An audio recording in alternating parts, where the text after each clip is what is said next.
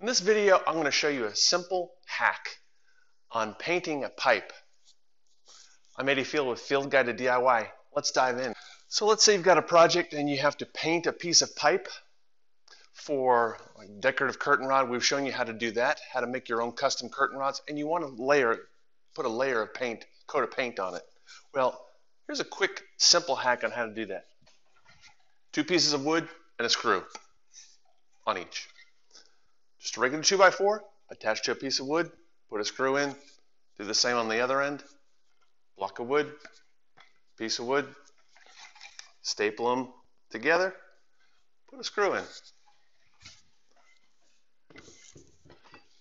This way, when you go out to your painting area, you set it up, and now you can lay your paint on there. It's that easy. I'm Eddie Field with Field Guide to DIY.